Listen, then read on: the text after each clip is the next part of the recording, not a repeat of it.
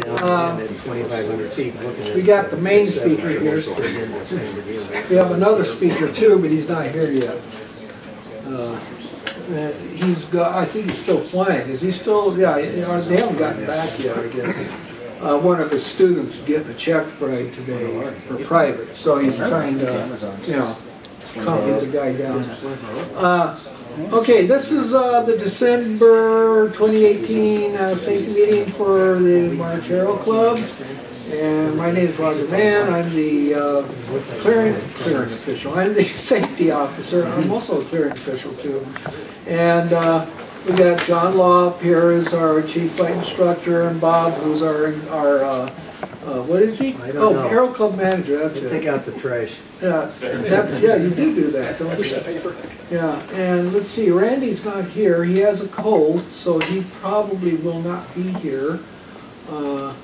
I think that's about it. We got Jason, who's the cameraman over here. He gets extra pay for that. Yeah.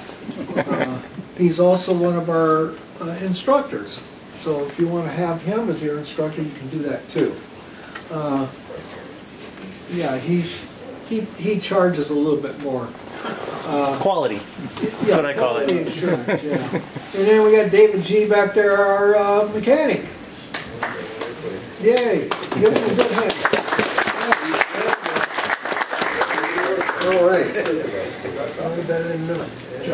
We're going to have again. We're going to have a guest speaker this month. With the same guy who did it last month. So if you got bored last week, well, you probably get bored this time. Actually, it wasn't boring at all. So anyhow, yeah. And Jim Hosey, he's going to be our talker tonight, so you don't have to watch me.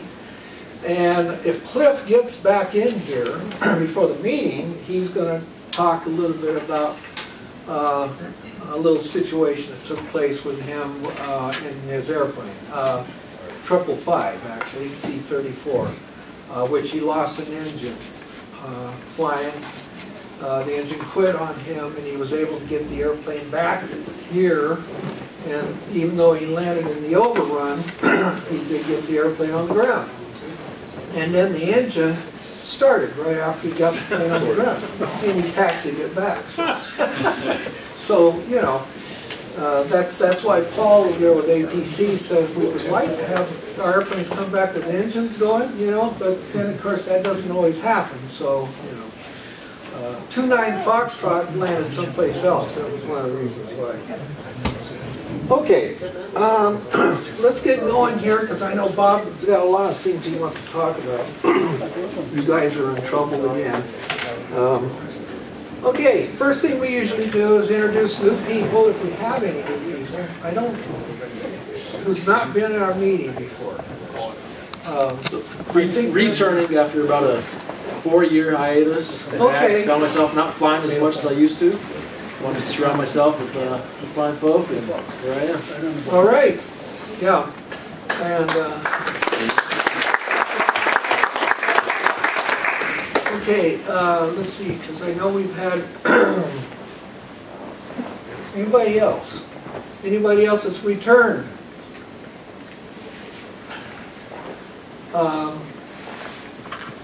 Yeah, I don't think so. I'm thinking because the people that did return, so not all of them are here. We all returned to the safety meeting tonight. What more do you want? Well, you know, I mean, I'm glad you guys are putting up going to safety meeting just before Christmas. If Christmas was the same week, then I would move the safety meeting prior to. But you know, Christmas is next week, so you lucky guys get to come now. All right. Anybody has gotten any new pilot ratings? Soloed for the first time. Since I knew we had a lot of people. Yeah, with Jason. I got my commercial multi-engine last Friday. All right.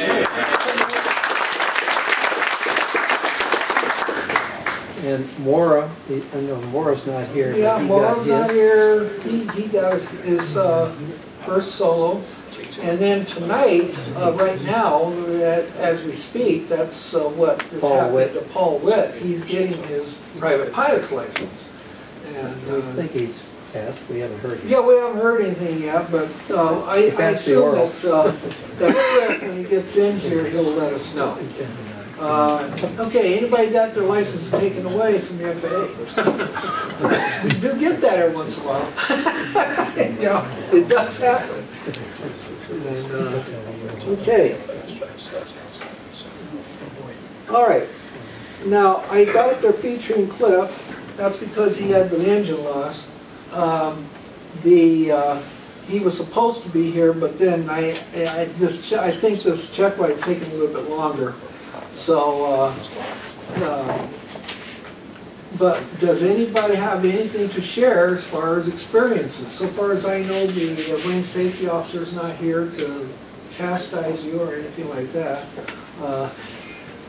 Got to fly a month ago with Mike Bangora. I don't know if I said his name right. he works with us. But yeah, it was a month ago from the tower, and it was great because he says he doesn't like to fly, but he wanted to experience and understand what's going on as far as what we do. And he enjoyed it, and it was great. He saw a different perspective of what's going on with us, and it was a great experience for myself and for him, I think. Oh yeah. It's always good to do something like that. I mean, if you guys have a chance to be able to do that, and Paul, I know you know some of the people up there, one of the things that we used to do in the Air Force, we used to do transition work down at the Miramar, and we actually used to call up the tower down there, and anybody that was in ATC or worked the tower or any of that stuff was welcome to come out and do transitions with us in the airplane. And we used to do that all the time. We'd come in and they'd be out there in groves. They loved it. You know, no, it got them out of the shop too, of course, but they just loved it, and they got to see what that end looked like. Because, you know, they got F-18s down there, and they don't necessarily get a chance to get rides in those. But when we went down there, they got a ride with us, and it was a lot of fun. It really was. It was a lot of fun. So, you know, if you ever get a chance to do that with these guys, do that. I know that Don brings up, of course, the ROTC students up a lot, which is really neat. And, you know, giving these guys rides in the T-34s. And you've got your T-34 drivers, you know, you might think about, you know, I know a lot of you asked about people wanting to come. And I know several people on the outside who just love to come out here and fly the things. So keep that in mind. And even with the other airplanes too, you know, I mean, you're flying the 182 or the Charlie model, you know, you got seats in that thing to carry all kinds of people in the thing. There's a lot of people out there that love general aviation or love aviation period, but never had the chance to fly. And I used to have a boss like that many, many years ago, and when I went to the Air Force to start flying, he was like way up, and it was in the Department of Agriculture, and he was like, you know, the top dude, and he closed the door in the office when I was leaving, you know, leaving to go to the Air Force, and he says, Roger, he says, I would do anything to do what you're doing right now. Yeah, and you know, he was very successful in what he did in the Department of Agriculture, but he always wanted to fly. It was a dream of his, but he never got to ever do it. And the neat thing about it is that about 6 months later, I actually got a chance to get permission, because he was such a, you know, he was a high up in the Department of Agriculture. I actually got him on a C-141 ride, and he absolutely loved it, just loved it. Yeah, we do stuff, you know, we fly airplanes, and that's something that, you know, we think because we're around pilots all the time, especially the airline guys, you know, you're all around, you know, pilots, but remember, we're a very small percentage of the whole population that flies, actually gets to really fly an airplane. Even the little ones, whether you're flying, you know, 1-5 Foxtrot, or you're flying, you know, for some of you, the DC-10 and the bigger ones, you know, you're doing something that is unique in our society. And, you know, and you want to keep, of course, you know, the good side up, you know, because the news media loves to pick on, especially airlines. Okay, so, nobody has any more? Greg Miller right here, former F-4 pilot, retired airline pilot? Retired airline pilot? He finally got his wingman patch on Friday.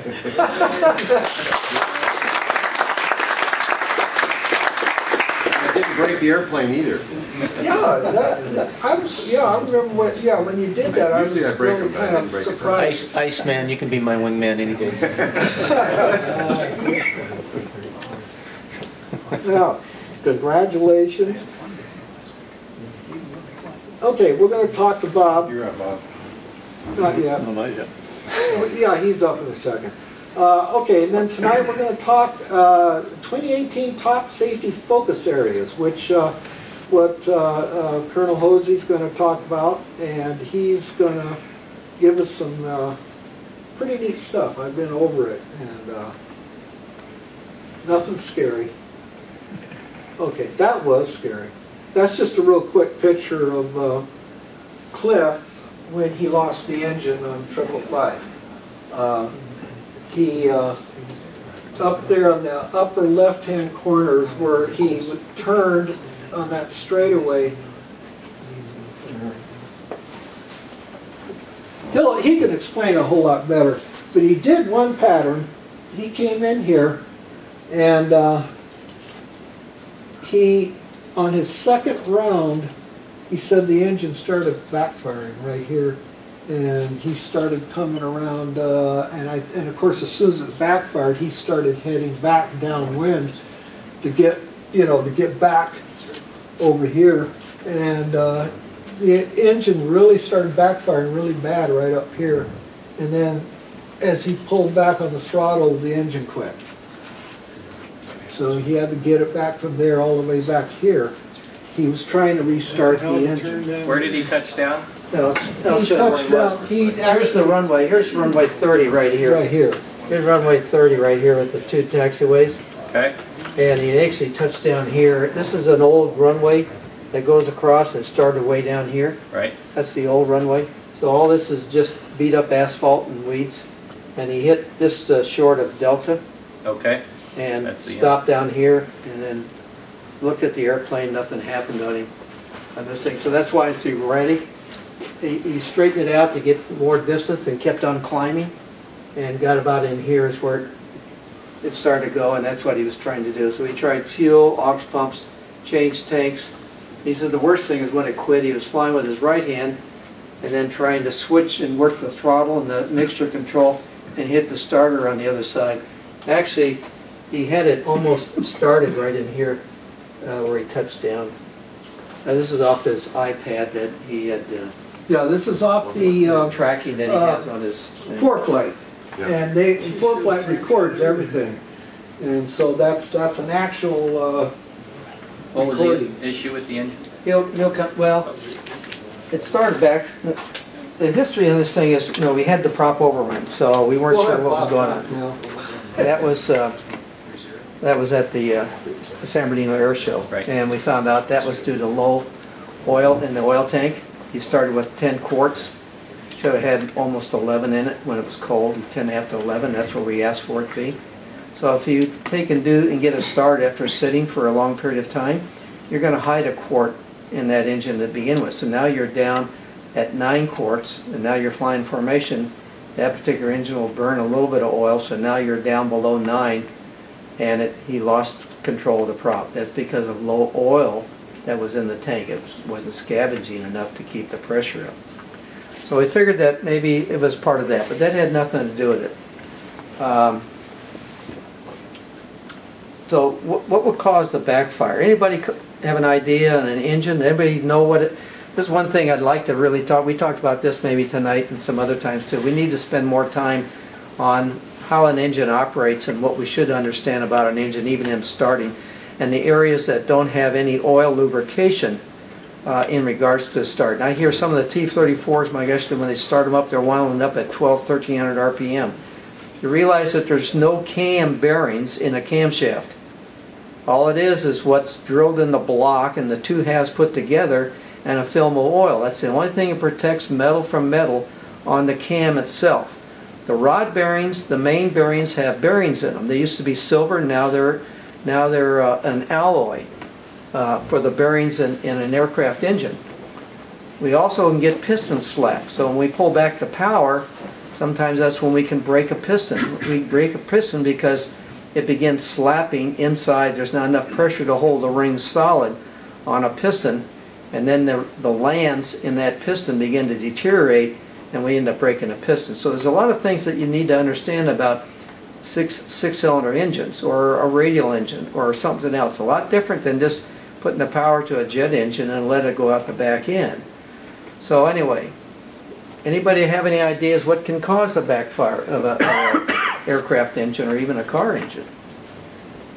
Isn't it, just a super rich mixture that gets into the exhaust? Possibly, but where does it start from though? And how does it get through there? Valve sticking open or something? So we got a valve. So we either have a sticky valve that's hanging open either by carbon or a broken spring. Because what we're doing, we're pumping, that engine 555 happens to be a fuel injected engine, was changed over by Fred versus carbureted, even though it's an A model and it's fuel injected. So we're dumping fuel into the system through the throttle body, and it's dumping into the cylinder. Now if I have an exhaust valve that's open, it's pumping the raw gas down through the exhaust system, and then we fire the internal system, and what we do is we cause the explosion because we have atomized gas going out the exhaust, so we have these explosions going out the exhaust. What's the other issue that may cause something?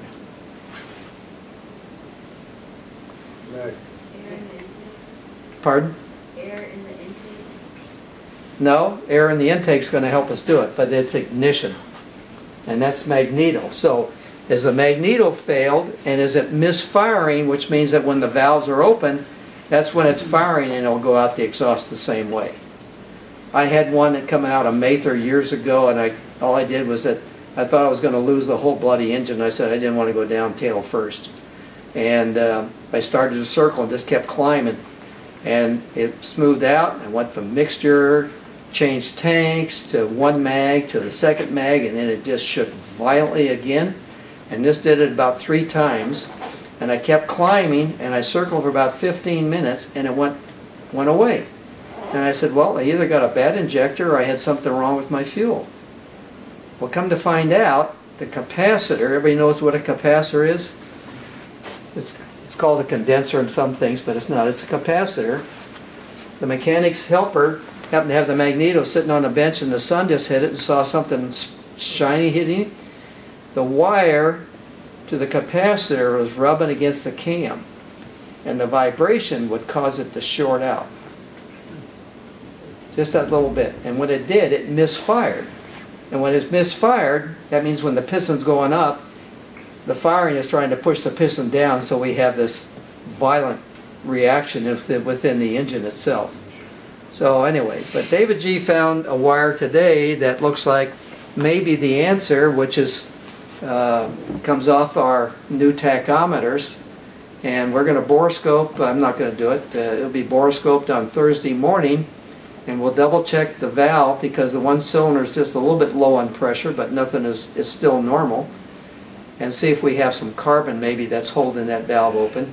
Check it out. The springs are good, and we'll take and re-sleeve that one particular wire that was shorting out against the firewall,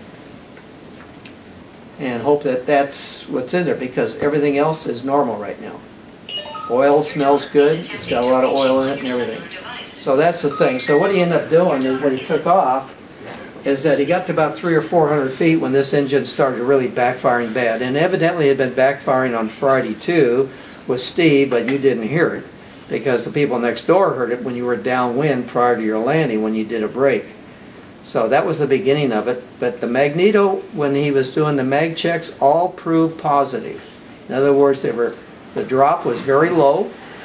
Nothing showing wrong with that. Got airborne, came back around, took off again, and gets about 400 feet, starts to backfire. Immediately he turns downwind, continued to climb.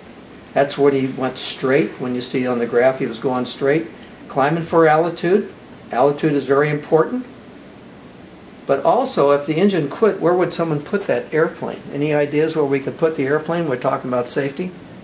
On the ground. Any flat surface. Any flat surface, right there. I don't care if it's taxiway alpha or on the ramp. If you can make one of those areas, you're going to be history. If you can get to the parade ground, everybody know where the parade ground is? The big green patch that's on the south side of the, or the east side of the airport? You can put that airplane in there, gear up, gear down. You're going to make it. And we'll take the wings off and we'll haul it back one way or the other. But anyway, so he turned down wind, and then he started playing with everything, and then the engine quit when he pulled the power back, thinking if he had pulled the power back, because he had everything forward, the engine quit. And then he was trying to restart it in flight. He called Mayday.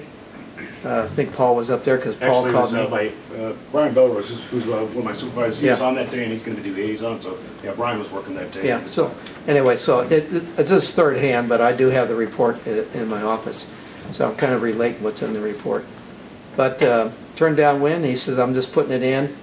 Would it be advantageous even to go against the grain of traffic to get it on the airport? Sure. Another one too.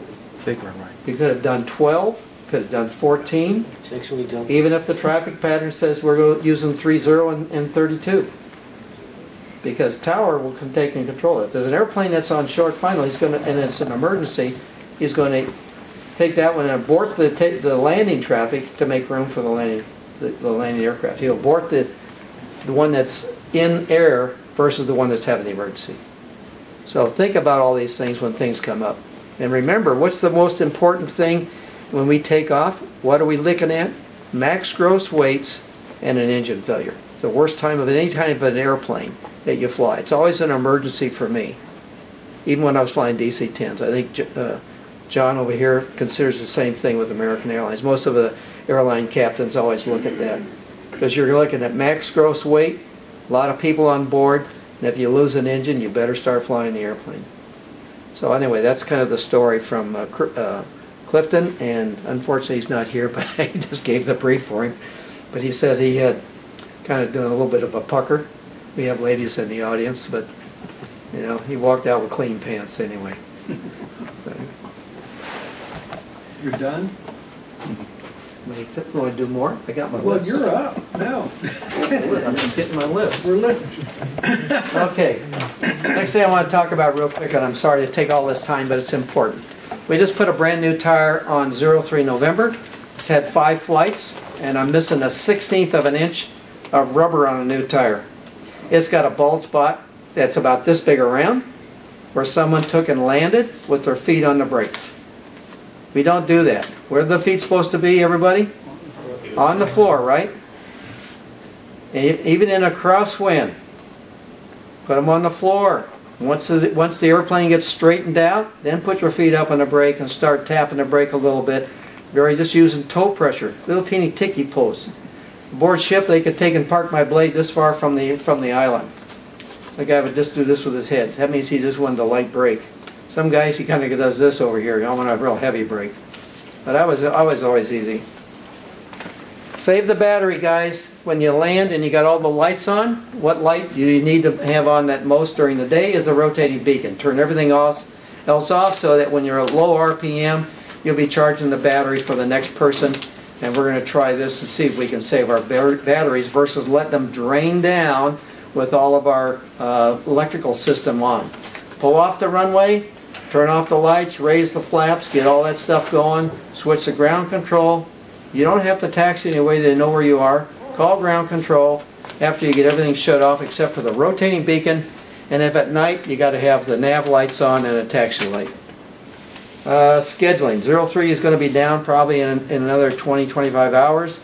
And it'll be down for maybe a week. So I can't tell you when it's going to happen, but more than likely at the end of the month. So people who have schedules for January, you may get canceled while we do the 100 hours, since that's the only airplane we have. The other engine for 29 Foxtrot, which is in Hemet, is now at Oceanside, and we're next in line to get it rebuilt. He's going to try and put it out as fast as we can. So what we're doing on that one is going through all the lower block with all new bearings, remanufactured rods, new pistons, new cylinders, overhauled carburetor, rebuilt starter, rebuilt generator, and new gas lines. So when we get it back, we'll have it all set for the students and our training program. On the credit cards, some of you don't forget, 3-digit code. We got the little gouge up there. Just remind on that. And for cleaning, don't forget, we got the struts, the wings, the windscreen, and most of all, the fuselage. If you see oil down there, put some squirt on there, get a rag and wipe it off. I don't care if you use a greasy rag or not, but try and help us out by keeping the fuselage clean. And we're now ready for... You want to talk about leaning there, okay? Leaning the engine. Oh, yeah. The other thing, too, for the 03, for individuals flying 03, and including the T-34s with fuel injection. Let's take and lean them out a little bit. All you got to do is pull out pull it out just a little bit to lean it out, and then when you do your run-up, make sure you got it in rich. So that's going to help us keep our plugs clean and reduce a lot of issues when it comes to some of the maintenance and some of the magneto stuff. So I kind of did a pre-brief on what you did. He'll put it back up, so if you want to go back up, I told him about how you experienced this from what you gave me. You're more than welcome to have people. We talked about what can cause something. It's either a valve or ignition to defuel, but we've kind of isolated now to ignition. And so I kind of took the wind out of your sails. I'm sorry there, Colonel. Cliff, come on up. We weren't sure when you were going to get back in here, so I just kind of keep things moving here. Well, the first thing we want to know, did anybody... I don't know what they've briefed already, but on Saturday I went out to do a local just pattern 3 takeoff and landings in 555 Zulu. So, long story short, normal taxi, normal run up, nothing that I was aware of. Took off, and it was about 500 feet, 80 knots. Started to make my right hand turn to enter right downwind, and so did one pattern fine. When I was here on the first, as soon as I brought the power back to probably about 15 inches of manifold pressure, it was backfiring. So nothing outrageous at that point, just backfired. So came back in, did a low approach, came back around, and right here, right at this spot right here, I was 500 feet, 80 knots, and brought the power slowly back, and it's just started backfiring, and on the attack, it was going black between 2100 and 2300 on the tack. It was just fluctuating, and it seemed like it was fluctuating with every time it was backfiring. So at that point, I just firewalled everything. I just remember bringing the throttle, the prop, made sure the mixture was straight up, and at this point you can see I just leveled the wings to try to figure out what was going on with the engine. It was, even though everything was firewall, it wasn't developing any power. So prop wouldn't come up, manifold pressure was low, it was like below 20 inches. So at that point, I remember, I think, okay, I can't clear it this way, but I remember just from my training that if it's backfiring, bring it back, and then hopefully then if you bring the power back again forward smoothly, maybe it'll clear that the backfire. Well, as soon as I brought it back, it quit. So you can see immediately where it quit right here. I turned. Customs was just launching what is their little Pilatus? Pilatus. So they heard it backfiring and heard it quit. So they got in a golf cart and they started over here. So they were thinking I was going to land on Gerber or one of the main streets out here. They didn't think I was going to make it because at that point I was pretty low. So right off the bat, I knew I was in the left tank. I went to the right tank. I hit the right boost pump and continued to turn. I knew I could make this easy. No problem at all. I knew I could make that. I had enough altitude. I was probably only about 300 feet right about here. So I knew I could make that. So I initially started there, hoping it would windmill. But when it didn't windmill, then I said, okay, I'm going to at least try the starter. One of the things is when you're flying a stick with the right and the starter is in the far right hand corner, guess what? You can't reach it. I don't care what you do with the short harness stuff, you cannot reach it. So as I'm trying to turn, keeping my airspeed. That was the biggest thing. My thing was keep my airspeed up. Airspeed is life, right? So I didn't care about the altitude. I knew I could land on the ramp, the taxiway, the infield there because it's all old runways.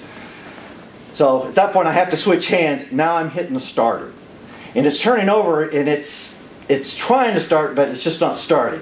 So at that point I realized, okay, I'm going to have to land. So I called Mayday, let them know that I was going for the infield. They said, are you going to be able to make it to, they thought I was going to go for 3-2. I said, no, I can't make 3-2 or 1-4. I think they actually asked me if I was going to make 1-4 because of the direction I was at. So I said, no, I'm going to make the infield. I think I can make it to the overrun of 3-0. And that's basically what it is. Right at the last minute, literally just as I got into the flare, I mean, I literally landed. Here's Delta. I landed only maybe 100 feet from Delta, right on the overrun. Probably was the nicest landing I ever made, honestly. But it was all I was doing was just trying to keep the airspeed. But literally, just as I flared for the landing, the engine coughed and started, but rugged. So I shut everything off. Crash rescue came out just to make sure everything was okay. We checked the airplane. Besides grass in the nose gear, sorry that you guys had to clean all the grass out. So, but yes, sir. Did you think about bringing back the prop past the V10? Yes, I did. I actually, and I think I talked to the guys before. That was actually one thing, a very short final. When I was still wondering if I was going to make the overrun, I did bring everything. I brought everything back.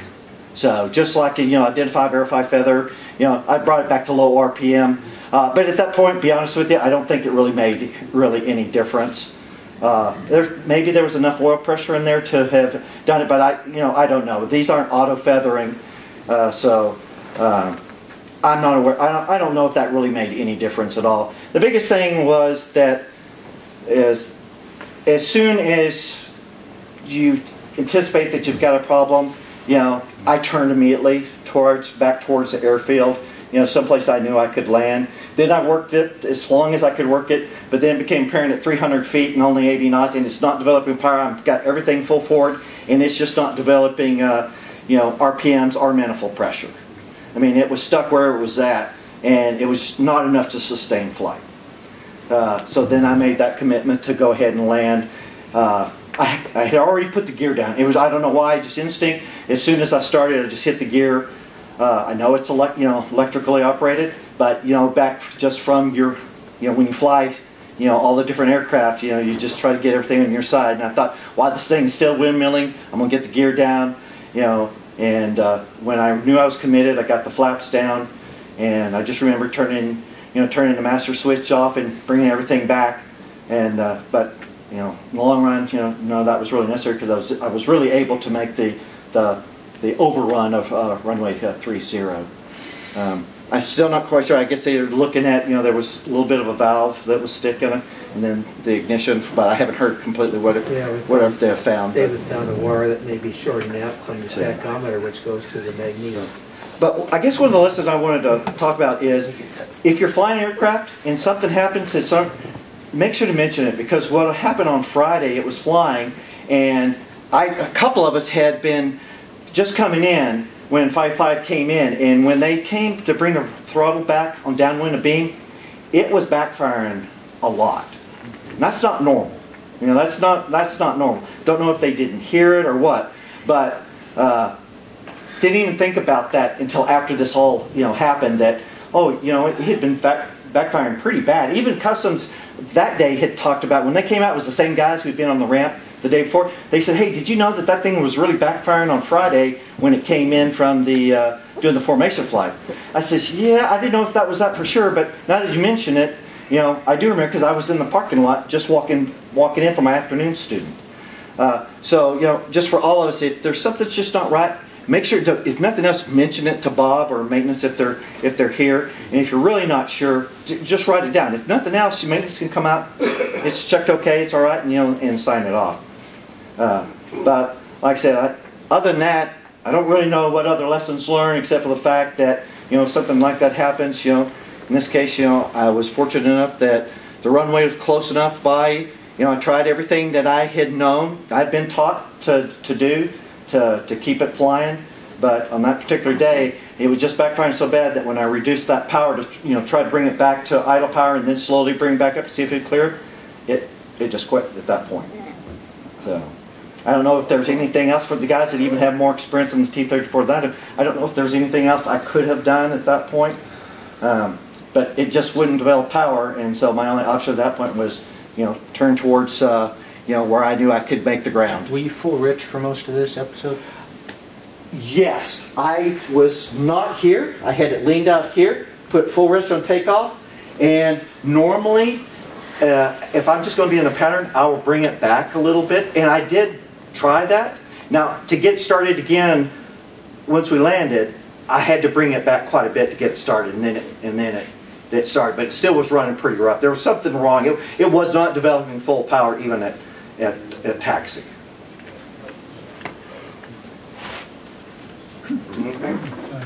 Now, the only thing I got to say is that you students of Cliff's, you might want to, this makes second time with Cliff and one of his students when the engine quit. So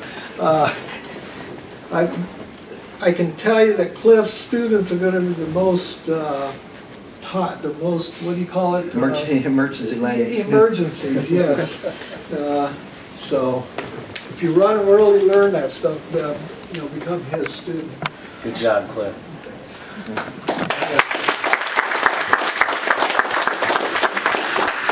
Definitely. Okay, let's see, it's 20 minutes till 8, and we want to make sure we get out of here, so we'll go into retired Colonel. Yeah, wake up. Okay. Cliff, nice job. Thank you. Good lessons learned. And thanks for sharing that. Sully has nothing on him. Yeah, that's... He's put it in the water, It's a though. big book deal. Yeah, he's a millionaire. Should go through.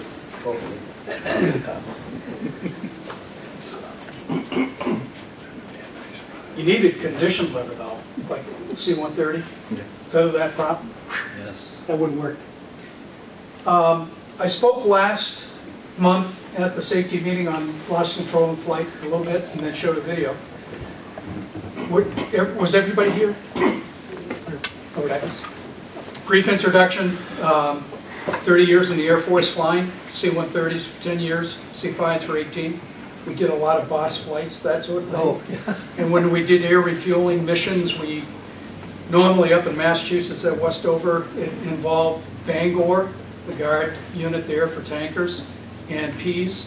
The Pease folks would come down to Westover, we'd load them on the airplane, and go up and do an air refueling behind the Pease tanker. They really enjoyed that. okay. Yep. Also 15 years in corporate aviation, CVS Pharmacy, ran that flight department for 15 years, stepped down 4 years ago. Flying Citation 10s and Falcon 2000s. So a week and a half ago, I was asked to speak at the AAAE. Anybody know what that is? That's the American Association for Airport Executives. That was down in Long Beach.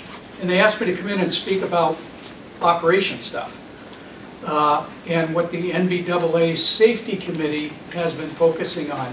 Every year, every January, and that's coming up the end of this January, the end of January, we sit down and have a risk assessment meeting, and we decide on what are the top focus areas from the National Business Aviation Association Safety Committee should we get out to the community and have them think about.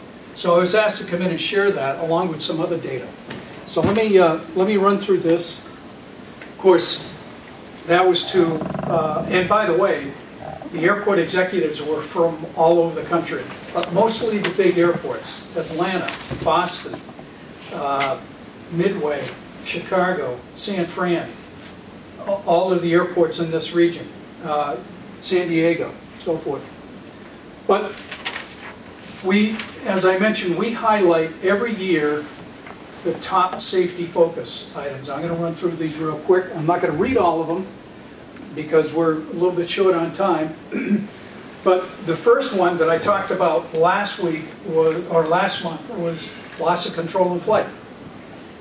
Big difference between military aviators and general aviation pilots is that general aviation pilots don't spend any time upside down. They get stall recovery. How many of you have less than 100 hours?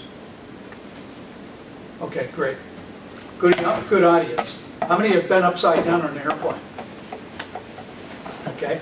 Of the new pilots under 100 hours, how many of you have been upside down on an airplane? Okay. You've done stall recovery. You know how to get out of that. You know what the envelope for the airplane is. But do you know what the envelope is for being upside down at a slow airspeed and trying to recover?